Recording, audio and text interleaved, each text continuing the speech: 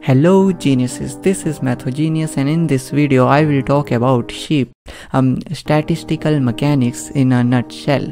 Till now we have understood permutations and combinations, what are microstates and macrostates, and also established a relationship between statistical mechanics and thermodynamics. And if you have ever searched about statistical mechanics, then you must have seen these graphs and these equations. And now it is time to ask that what are these graphs and what are these equations?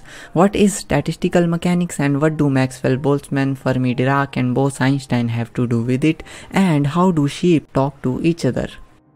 Okay, not maybe the last one, but you got the point. So statistical mechanics is basically the study of large number of microscopic particles, and with the large number I mean large. That means 1 followed by 23 zeros number of particles. Now to study something we need to classify it.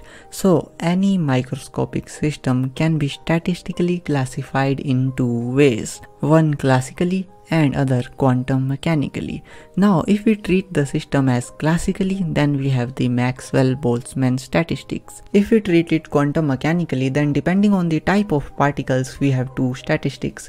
One is Bose-Einstein statistics and other is Fermi Dirac statistics. Now in here we are dealing with particles, but for the sake of understanding and to understand why statistical mechanics is the way it is, we will deal with sheep. Now imagine there are 3 big grounds and in each ground there is a different type of sheep. In the first ground we have the Maxwell Boltzman sheep or the classical sheep. In the second ground we have the Bose-Einstein sheep or the boson sheep. And in the third one we have the Fermi Dirac sheep or the fermion sheep. Now statistical mechanics is all about how these sheeps will arrange themselves when they are freed on the ground. All 3 sheeps are trained in a different way. Now here's a catch, these are sheeps, they will do whatever they want to do. Yes, they are trained, but you cannot say certainly that this sheep will do this. You can say that there is a high probability of a sheep doing this, but not certainly. The greater number of your sheep, the better your prediction will be. Hence, statistical mechanics does not deal with what a single particle will do, it deals with a large number of particles and will tell what these particles will probably do overall. It simply deals with the averaged out behavior. Now, the first sheep is the Maxwell Boltzman sheep or the classical sheep. First thing, these sheeps are numbered. That means they are distinguishable. And as you have learned in permutation and combination video, when something is distinguishable, they lead to more arrangements. So with this you can tell which sheep is which one, and this is what makes it classical statistics. Now imagine there is a grid of boxes on the ground.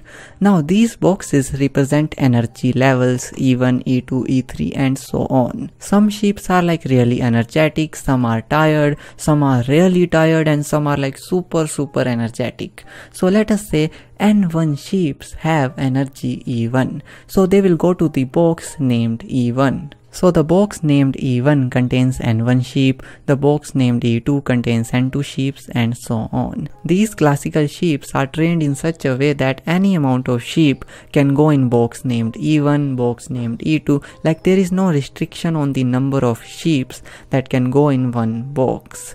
Yes, magic. And statistical mechanics is all about predicting how many sheeps will be there in box named E1, in the box named E2, in the box E7 and so on. So when the sheeps are completely free, that means our system is at equilibrium, then the distribution of these sheeps, that means how many sheeps are there in box E7, in box E8, follows this function.